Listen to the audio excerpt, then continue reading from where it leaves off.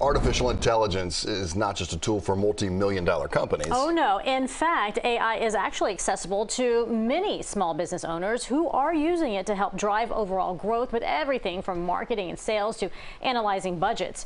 Here's more of my conversation with Dr. Patrick Diggs. It can help recruit, it can help with payroll, it can help make other tasks, as I was saying, repetitive, make those run faster. But in the mom and pop shops, it'll allow those companies in those small areas to say, hey, we can get better operations here. We can see where we need to spend money at, because you know, when you buy a product, there's what they call RFID, radio frequency identifier. Companies like Walmart and grocery stores know when you scan an item what is being bought the most. So in a mom and pop shop, they can look at their inventory and say, we're selling more of, let's say, toilet paper. Yeah, toilet paper.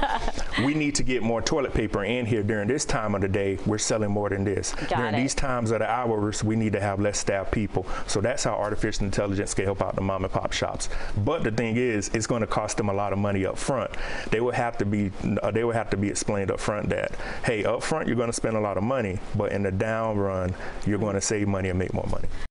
So as you heard there, it's really an investment, but I think at the end of the day, if your company can't afford it, being the small business owner, it can, in a way, level the playing field with the big box stores to some extent. In the long run, sure, and that does have practical uses, obviously. Yeah, absolutely.